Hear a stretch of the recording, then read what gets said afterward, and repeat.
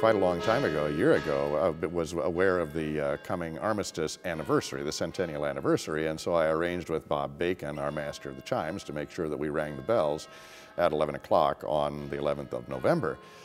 Subsequently, I found out about the bells of peace. Someone was in touch with me and said, when did you hear about this and decide to ring your bells for the Armistice? I said, well, we've had this planned for a very long time, and so we're glad to connect with that initiative.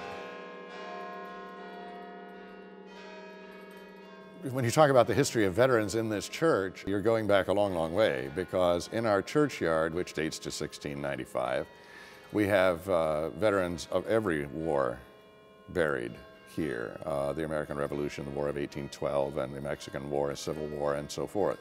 We have in our church the memorial tablet for all of those who served in the First World War, including 2 parishioners who died, including Captain James McFarland. The local Legion post is named for him. Franklin Dollier was a native of Burlington, and the Dollier house was nearby on Wood Street. During World War I, he served in the armed forces, and then after World War I, he was instrumental in the founding of the American Legion.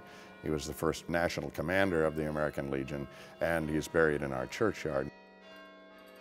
As you know, there are no surviving veterans of World War I, and World War I, such a enormous conflict, has to some extent faded from our national consciousness, and I think it's very important. I participate in the Veterans Day service on Armistice Day, Veterans Day, every year here in town, and I felt it was very important to recall this anniversary and to take the opportunity to recall the enormity of that experience on Europe, on our nation, and on the world.